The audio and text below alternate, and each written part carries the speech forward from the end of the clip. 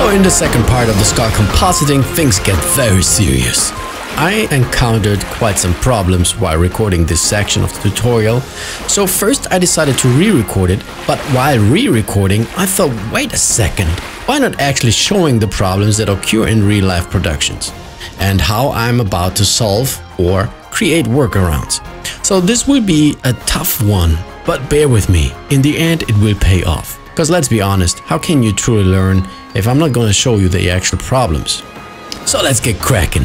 Kraken, vart är den? Jag ska kliva den med min yxa! Oh, Viking against the great Zack McCracken. Das hört sich nach einem großen Spaß. I copy the skull process out and bring it up to the area where the background is located. Well, bloody shiver, it's already there. If you have this node there already, you are good. Make sure it's fat though. View it. Oh, this looks very shabby. Shabby. Well, of course this doesn't look so great, but we're gonna bring this further. First, let's examine why this doesn't look so good. A quite important reason for that is the missing flow reflection inside the ring and the shadows. Do not underestimate those, as they are very essential to make the ring feel integrated. A small note at this point, since Fusion 9 we have a special camera, a spherical camera. It means you can actually use that to create an HDR image of your scene. But for the sake of this tutorial, I want to show you another method you can utilize. Before I show you how you can fake flow reflections, let's see how this looks at the moment with our color corrections applied. Now this is almost like magic. See how with very simple tools the image completely transformed. It's almost like we applied shadows. Of course, the depth of field adds quite some realism and cinematic feel to the whole image. Okay, to make the ground we need to go back to where we started. You can see there are some deactivated boxes which are named Cube Map Reflect Gloss, Reflect Extra and Cube Map Diffuse. Nanjara. In our case, we don't need a 360-degree map as we have only a ground. Which means instead of creating a rig with cameras pointing in all directions and do overkill, we utilize something completely different. Something smart. Let me show you. Come closer. Hey, closer, man. Closer. So create a renderer or simply copy one we already have. And I branch out from here by creating a router. View the renderer. Woohoo! Remember this bad boy here? That's how we started.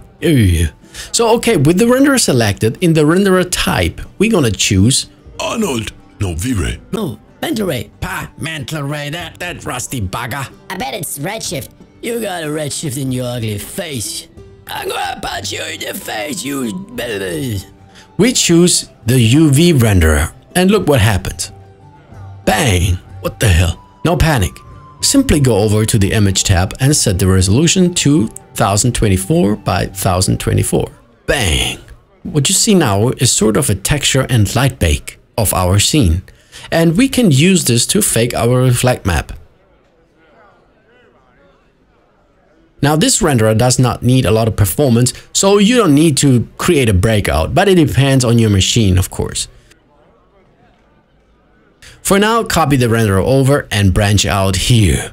Without changing anything, we get our perfect pass. Don't forget to hook it into the wireless node. Now here, my output node disappeared and I really don't know what happened. So let me do a quick search here. I know that you have it because you are using the latest template. So just grab a cup of coffee and I will be back and running in a minute.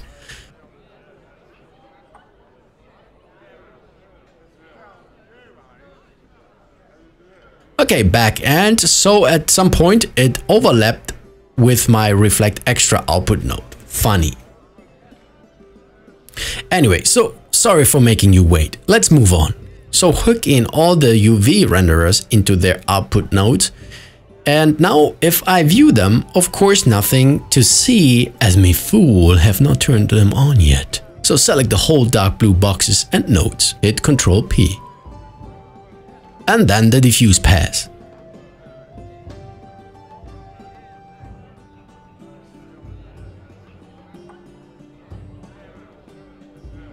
That was all we had to do, and now we grab all those cube map wireless nodes and bring them to their box. Right about here, where the orange box pops out. Now simply paste them in as instances, and I put them into their box. Now this cube map pass needs to be composed in about the same fashion as our foreground. As you might have noticed, I skipped one reflection pass and used the diffuse pass instead. This was first a little accident, but then I thought this difference was so tiny that I'd rather ignore one of the reflect passes and therefore performance and disk space. The difference will not be noticeable later on. So let's move up to our floor composite and simply copy this construction and bring it to the cube map passes and hook them in. Make sure you have the passes in the right order, with the diffuse pass being the last. Now the diffuse pass is way too bright, and you can simply add a brightness contrast to darken it using the gamma, or simply add a gamut node after the cube map renderer. Now it would probably have been better not to add the gamut to the reflect passes, but only the diffuse pass. If you feel adventurous, go ahead and try it. But maybe after you've completed this course. If we compare the ground pass with the cube map result, you can see it still looks a little different. But that is because I used the diffuse pass instead. This is no problem, as we can adjust this using a simple color correction later. For now, let's move back down and test this cube map. We need the scene elements, the cube map scene. This includes the camera and the skull.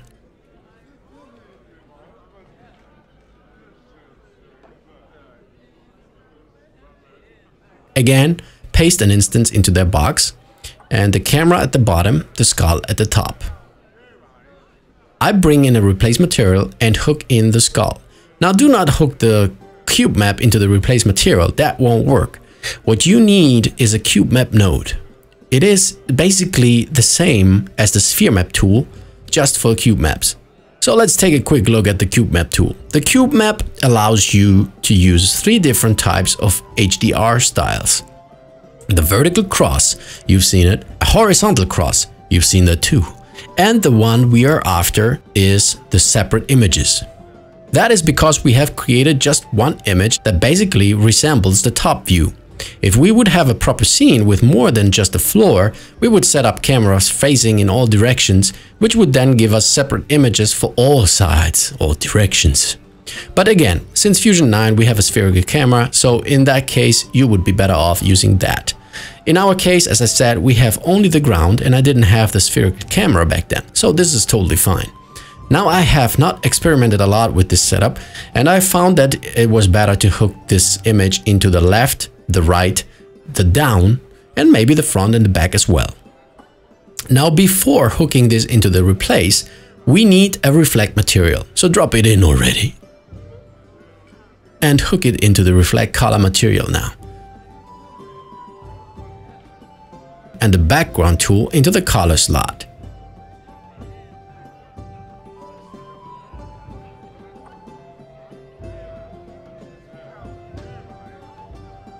If we view this now, this is how it looks.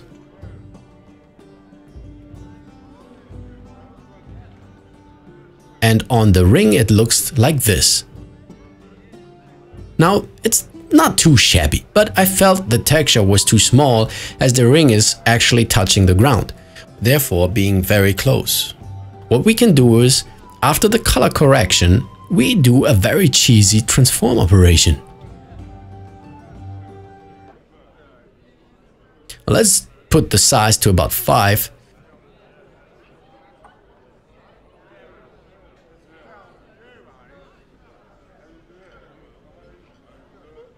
Select the reflect material and set both the glazing and the facing strength to 1. Actually, I regret I did this, so I should have left this to a Fresnel effect, even though it's metal. So again, play around with this after this course.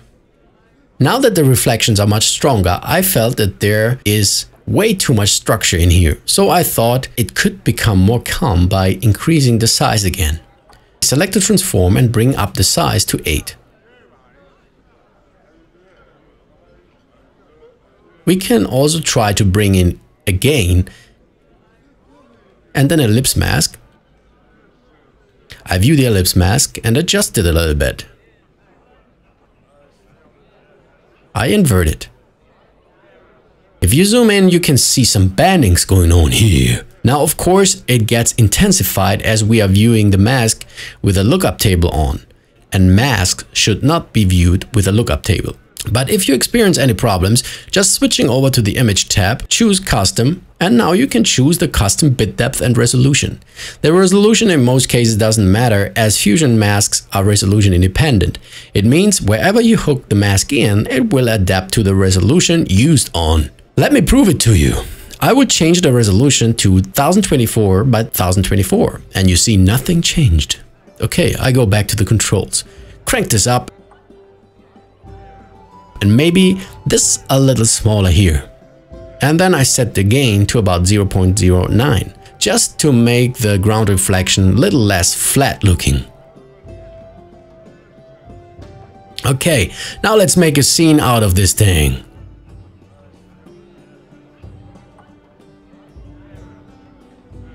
I add a Merge 3D and hook in the camera. And now we need a renderer. Again, I go back and choose one.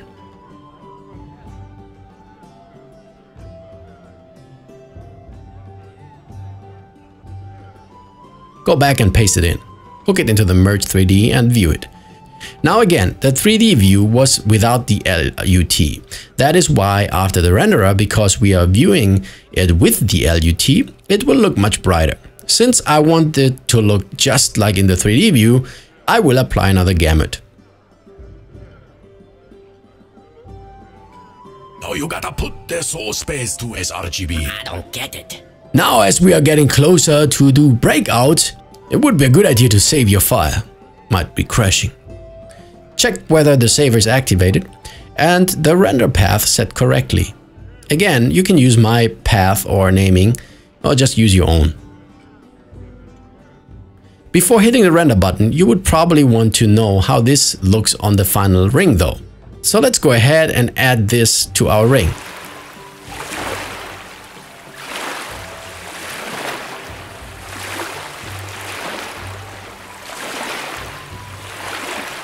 I copy the wireless up to the skull composite and look out for the box saying skull floor reflect. Paste it in here. Then we need a boolean again. Set the operation to add and alpha to do nothing. Okay, again, it's not too spectacular. Let me check another frame.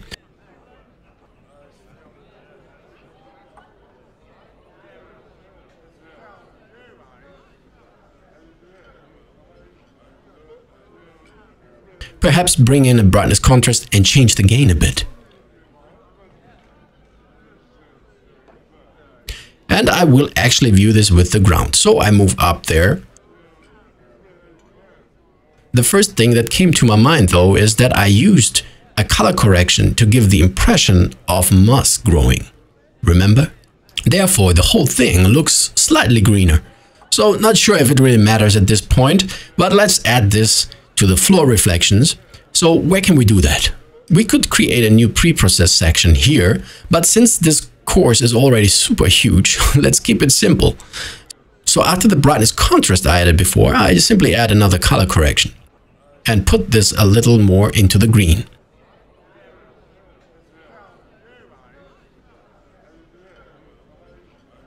It would be a good idea to view the last node now.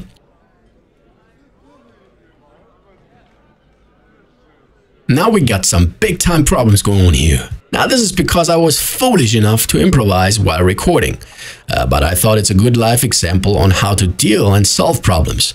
So I will show you how to fix this later. I'm a pirate, that's why I like to fool around.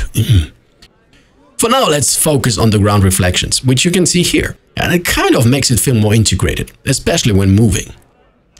Before I forget, we need to add the ground as a matte object.